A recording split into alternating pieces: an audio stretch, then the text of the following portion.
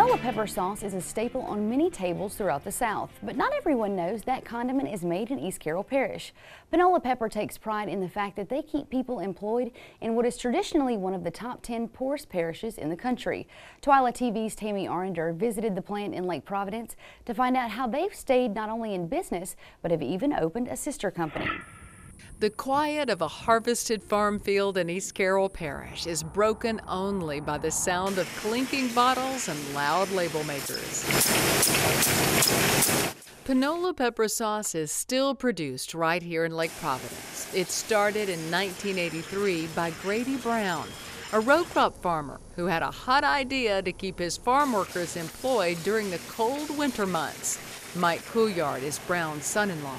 I had a recipe for this pepper sauce. It was his mother's recipe, and he decided, look, I'll pay you out of my own pocket this winter, and we're going to do nothing but make hot sauce, literally put it in the barn, put a sign out on the road, and people could come by and pick it up, and we'll do it again next winter.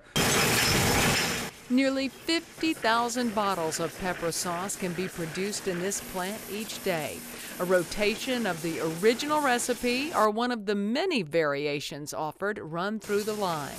But this plant also bottles sauces and condiments for other brands. A Texas salsa company gets its turn today. Some of the work is still done by hand.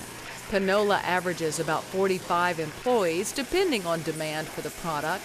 Couillard says he could convert nearly 90% of the operation to automation, but that's not in the plans. So it's a balance for us. We try to be automated enough to be competitive, but we're not going to get rid of our employees in place of a robot. It's very warming to the heart, and it's really an experience having our kids now here and being a part of it. They've traveled to shows with us.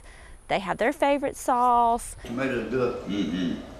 Grady Brown no longer oversees the day-to-day operation of Panola Pepper. He retired but wanted to keep the business in the family. He invited his daughter Katie and I to come here and take over the operation, and he was going to retire.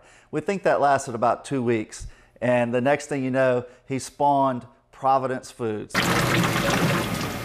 Brown and his partner Reynold Minsky bottle and jar things like green tomatoes, relishes, and jellies. The purpose of Providence is similar to Panola. Use local ingredients when you can, and the local workforce as well. Aaron Candler is the shop supervisor. And we try to get everything we can here in the state. We do go to Arkansas, just try to support everyone local that we can.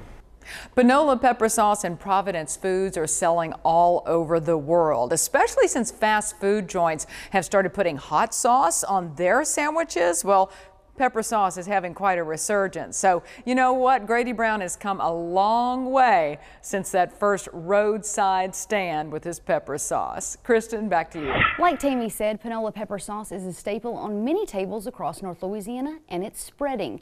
For more information on where you can get your hands on your own, visit our website at twilatv.org.